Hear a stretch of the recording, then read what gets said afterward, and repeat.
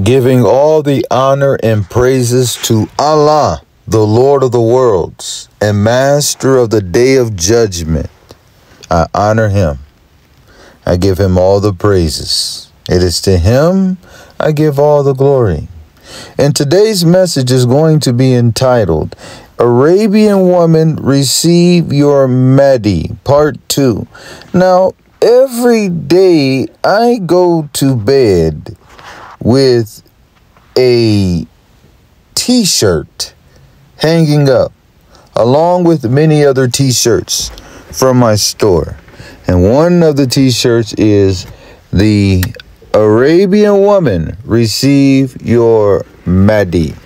Now, right now, I'm on my YouTube channel, as you can see. And I want to talk about this woman that I admire her commitment, and I admire her consistency and her zeal. She is on YouTube every day teaching the teachings of the Prophet Muhammad, peace and blessings be upon him. And this woman, I want you to see her channel. Ibn Umar stated to him that Allah's Messenger said, this woman right here, as you can see, she's consistently at it. And I can keep going down. I can keep going down. I can keep going down. And she has a spirit that is so consistent. And I admire that. Nowadays, women are concerned about nails. They're concerned about fashion. They're concerned about boys. They're concerned about men. They're concerned about everything else but the teachings of the Prophet Muhammad, peace and blessings be upon him. Now, in the Arabian nation, that is different. I admire that the Arabian women are taught to honor their Prophet Muhammad, peace and blessings be upon him, and they know his teachings. And this woman right here, man, she's consistent. Her commitment is amazing. And I've been sending comments, and I haven't been mean, but I have been straightforward and holding her accountable a little bit. And today I just felt so touched in my heart to do a message. And I commented on her video, and I told her I admire her consistency and her commitment to Islam. Now, it's such an amazing thing to run across women like this. A woman who wants to cover up, even though she's drop dead gorgeous. She wants to cover up, although she has killer curves. She wants to cover up, although she got some stuff underneath there that can make you cry. It's so precious. Okay? And maintained and clean. Okay? Now, this is a servant's nation. The Arabians are servants, as all the other nations, excluding Israel. Israel is the heirs of all the books, including the Quran, and a lot of our brothers and sisters in Islam don't understand that.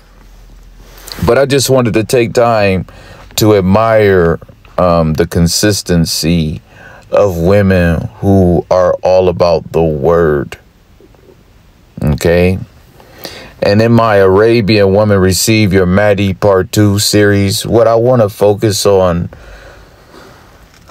I want to try my best to show you something that can open up your eyes. If I could think of something that I know that can open up your eyes and help you to see that Mahdi is black. Number one, your prophet Messiah, your prophet I want to say the Prophet Muhammad, peace and blessings be upon him, because I'm looking at the mantle. But the Prophet Isa is an Israelite. Moses was black. He was an Israelite. Jesus was black. Mahdi is black. I don't know how I can convince you. Your Quran, let me go to the screen.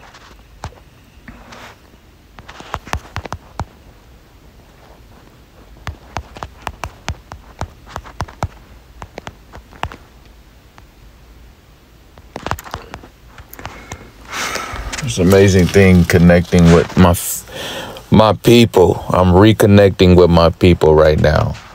The Quran uses metaphors, honey, to strengthen Muslims' faith, and it uses similes, it uses figurative language, it uses metonymy, it uses dark sentences, parables. All these things are included when it comes to the Quran, the Bible, and the Hadiths. And every word in the Quran is a metaphor. Every word in the Hadith is a metaphor. For instance, your prophet said, the mountains of Ahud love him. And he said, we love those mountains. He wasn't talking about those literal mountains. Now, the Christians love to get literal with every Bible verse. You got to open up your mind, okay? This is going into the hood apostle right here. This is going into me. See, look. I'm the hood apostle. I'm the hood apostle.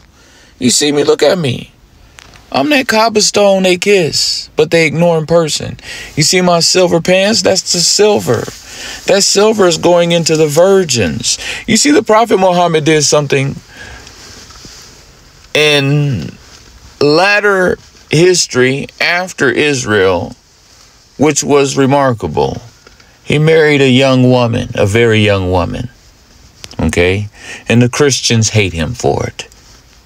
Okay, especially white people. And let's just be honest.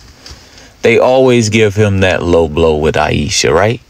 Okay, that silver surrounding that black cobblestone is going into the virgins.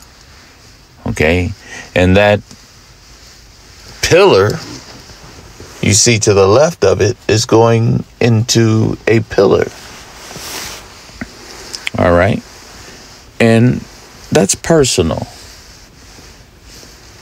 But as you can see, the stone has two eyes and a tongue in which it would judge the worlds. And I am that. Okay? I am exactly that. All right? And that's what I wanted to show you. I wanted you to see that. I'm going to hold you accountable. Who cares what your husband say? Who cares what your dad say? Who cares what your mom says? I'm Mahdi. I'm going to judge you. I'm the stone that you're going to touch at the last day.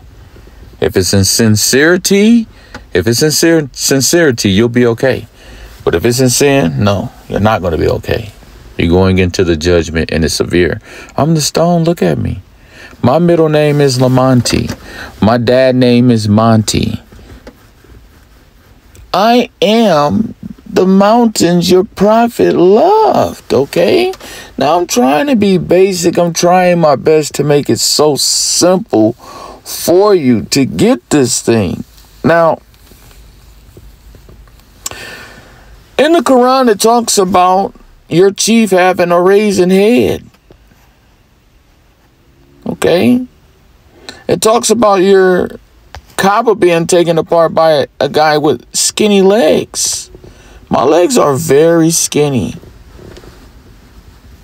If we was to line up 10 men right now, my legs would be the skinniest. Okay? 90% chance for sure. All right?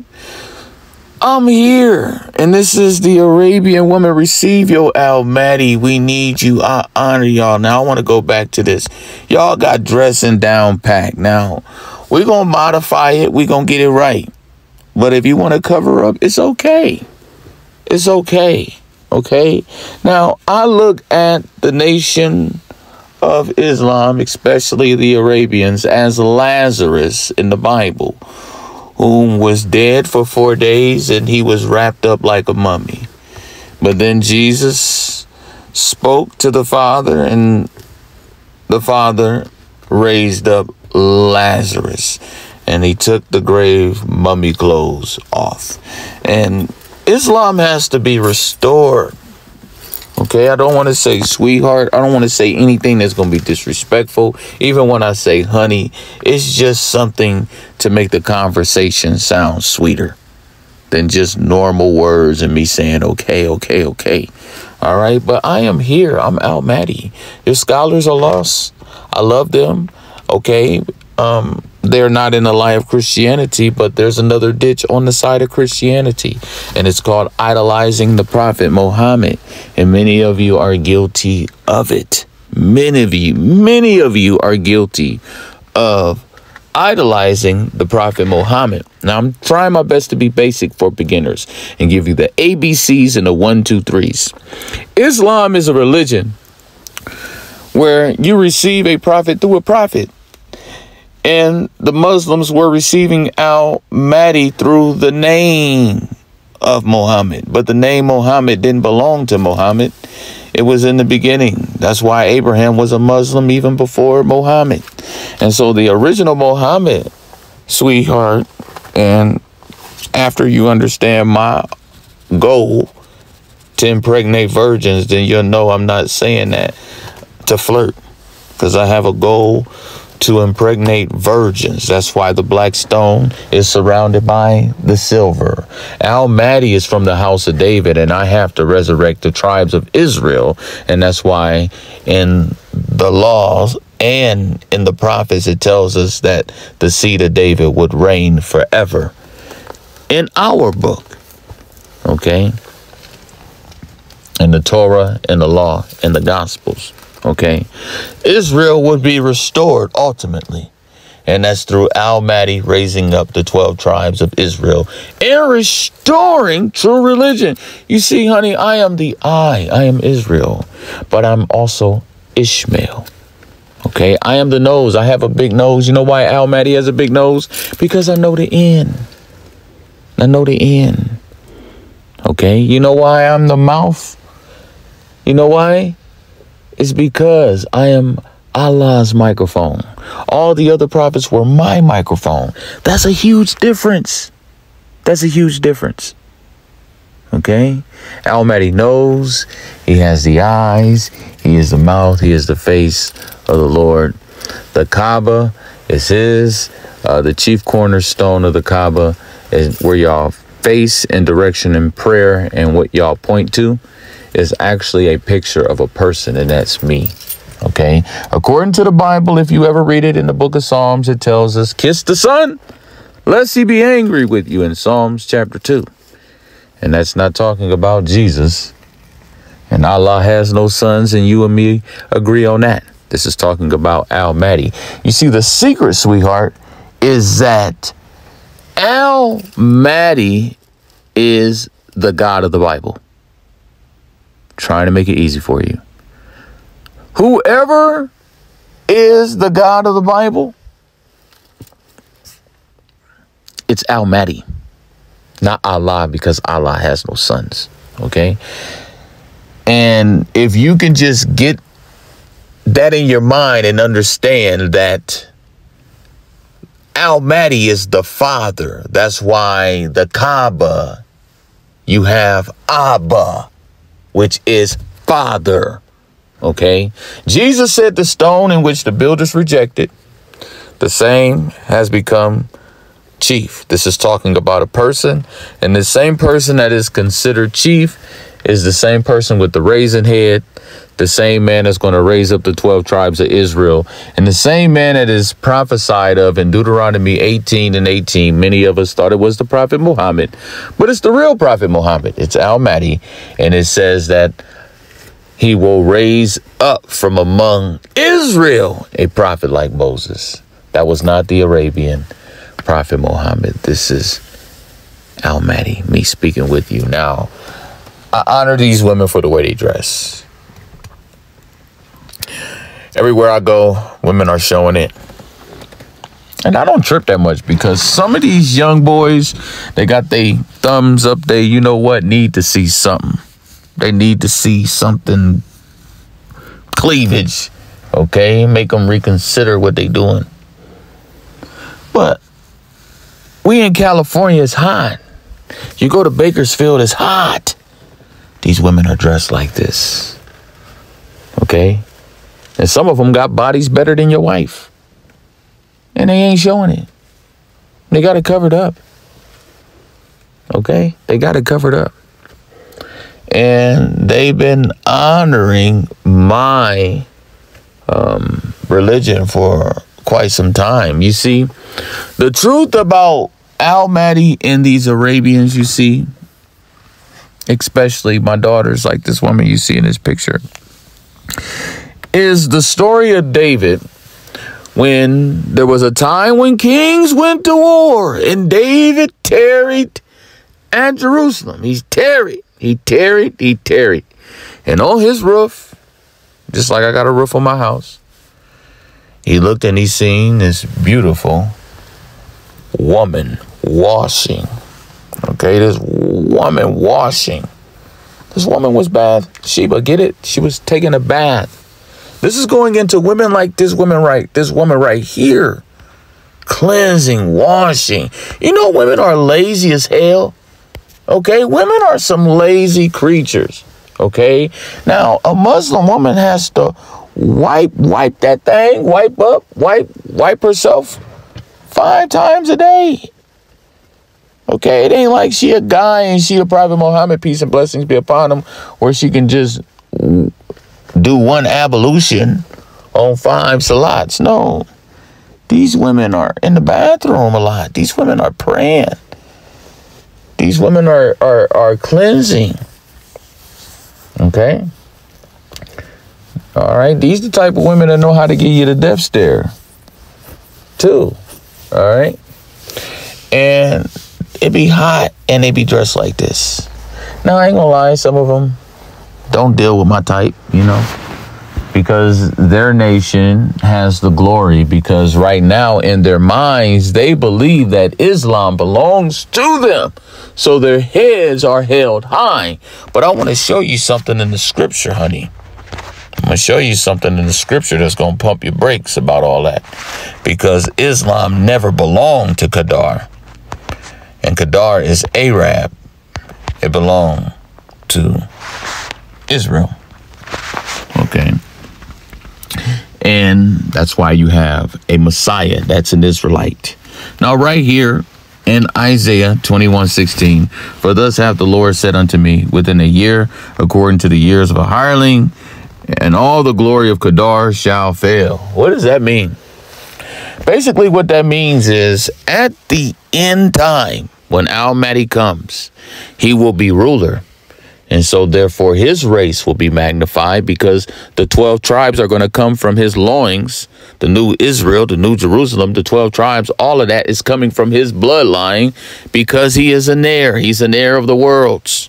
And so what that means is Israel will be center stage again, preferred above all the worlds, as it says in the Quran, the heirs of the book.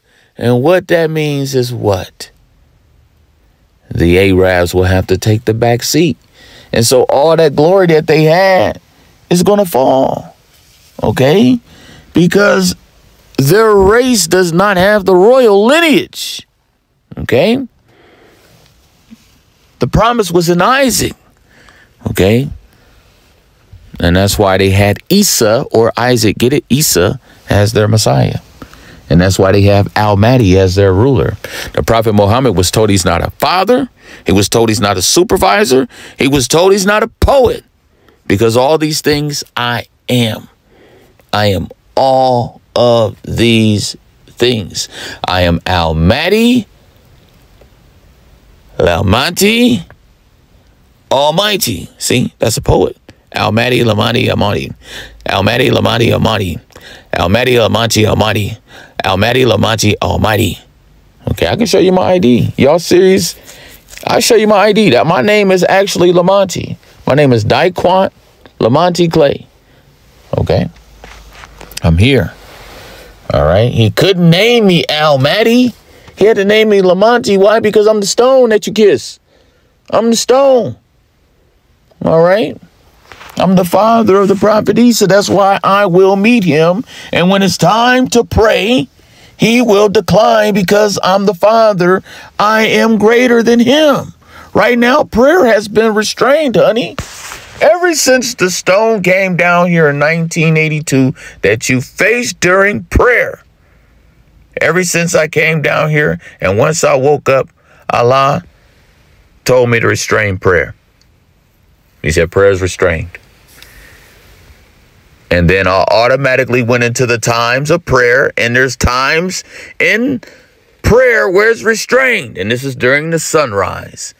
And I am the S-U-N. And I'm here to judge. And this is my time. The stone is down here. What we praying for? There's sin everywhere. How can you pray with sin everywhere? Okay, we don't need no prayer to change. You don't need no prayer to change. You just need to change. We got things to take over. We need to take over this earth. All right. We need to take over Christianity. We got a lot of things to subdue. And we need riders like this right here. Okay. These women love the Prophet Muhammad. Peace and blessings be upon him. Okay. These women love the Prophet Muhammad like an old woman loved Jesus. Okay? But 10 times 10. Times 10. Okay?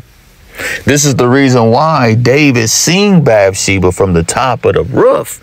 And he seen her cleansing herself. And he was like, hey, I want her. I don't want that old Christian woman that don't even know how to wipe, that don't even want to stay clean, that don't even want to take a shower every day.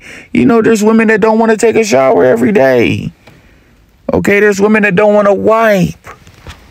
Okay, that don't want to put no water on it. Yeah. Okay, and so David seen that woman, Bathsheba, and that's why he snatched her up. And that's what's exactly about to happen with me. I'm about to take the Kaaba and I'm going to rule over the Arabs, whether you like it or not. But I'm not racist. I love them and I honor them. Out of all women on the planet, these type of women, along with the other nations of women over where they at, they dress more modest than our women. Because our women just want to show the monkey. Okay? They just want to show it. They just want to show it. You and I know it. You and I know it. They want to show it. Okay? And they'll look at you like you looking at it when you ain't even focused on them. That's how attention drawn they are. You ever seen a woman? They'll just be walking and then they'll give you a look like you looking at them and you just actually just trying to look at the item that they're blocking. Okay? These women are that attention. They just so crazy about attention like that. All right? And these women heads down, and I've been saying this, and even before I knew I was Al-Mahdi, I love the Arabs. It's just Allah had a strict word, and he let me know why the devastation took place with 43,000+ massacre. It's because of ignoring the scriptures of Al-Mahdi in the Bible that speaks of him being from the house of David. And the Prophet Muhammad was speaking in the metaphor the whole time, even on his last speech when he said no other prophet would come after me. All that was Al-Mahdi speaking through him. And I'm going to close it by making it so simple that you can understand the religion of Islam. The religion of Islam is you receive a prophet in the name of a prophet. That's how it is. There's one God and there's one messenger, although there are many messengers. And all of the messengers are under one name, and it's Muhammad. Okay, that's why Abraham is not mentioned in the Shahada, even though he's mentioned in the Salat. That's why Jesus is the Messiah and he's not mentioned in none of those. Okay, because the name is Muhammad. And when Jesus said, I speak of Ahmed, when I speak of Ahmed, he was really in a metaphor speaking of Al-Mahdi. Because think about it. If the religion of Islam speaks about a person that's going to clean up the planet at the end, and his name is Al-Mahdi, and he's the father of Jesus, why would Jesus speak of Arabian prophet and not speak of his daddy? When Jesus was speaking about Ahmed, he knew what he meant when he said Ahmed. He was speaking of Al-Mahdi, his daddy, whom me and him both will meet. And he will decline from prayer. And that's when prayer will begin. Right now, ain't no prayer popping off. Ain't nothing going up but a Shahada to Al-Mahdi. Okay? Because religion has to be restored. So, with that being said, I broke that down to you. The perfect example of the religion of Islam is Aaron and Moses. One God, one prophet. And I am that one prophet. Okay? Although I have many members, many people been wearing my coat, many people been using my mantle, many people been in my office, but I'm the owner of it. Okay? And Islam is my religion and Allah is my God, not yours. Okay? That's the reason why we have those sayings such as the God of Abraham, the God of Isaac, and the God of Ishmael, and the God of Jacob, because he's not your God. He's ultimately, if you really want to know the truth, and I'm not saying it to be rude or to you or anything. If you really want to know the truth, you want to know whose God Allah is, it's ultimately Al-Mahdi's, and his name is Muhammad. That's why it tells you to believe in Allah in the last day. And sweetheart, here's your miracle. I am the last day. Boom. My first name is Daquant. I'm the Dauphin. A Dauphin is an heir. It's France. It's French, and it's a term for an heir. Okay, I am Daquant. My middle name is Lamonti. That means mountain. And my last name is Clay. If you take a C, and I'll do it live right here so you can see, and you push it close to a lowercase L, look. Boom. Boom. And then you got day. Same thing. See? And then you put the lowercase L. Boom. Day. I am the last day. You got to believe in the last day. Okay? Because he's my God. That's why it says believe in Allah and the last day. Because if you don't believe in the last day, you can't believe in Allah. And I am the last day. When you say believe in Allah and the last day, it's just like you said believe in Allah and Muhammad. It's just like you said believe in Allah and Al-Mahdi. Okay? It's just like you said believe in Allah and Daquant. Same name. Okay? I am the A. I am the Z. I am the Jay-Z. I am the Rockefeller. I am the Cassius Clay. I am the Flavor Flav. I am the man that knows the end. I am the Noah. I am the Lot. I am the man walking around with the watch. And today was spectacular. Okay. She has a zeal. She has a zeal. It's just in the wrong. It's sad. It's sad. It's sad. The wrong prophet. We honor the Prophet Muhammad. Okay. We honor him. But for some reason, from Christianity to Islam, we have an issue with the person getting the credit. In Christianity, Jesus got the credit and the Father didn't get it. And in Islam, the Arabian prophet got the credit and Mahdi didn't get it. This is the reason why I'm called the stone.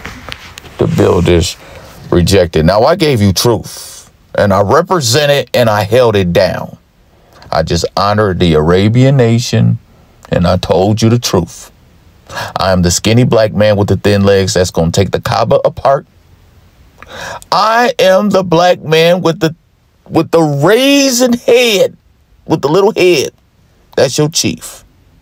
I am Lamonti, Almighty, Almighty. I'm the stone on the corner of the Kaaba because Jesus said I'm chief in Matthew 21:42. I am the Bilal that was on top of the Kaaba waking you all up.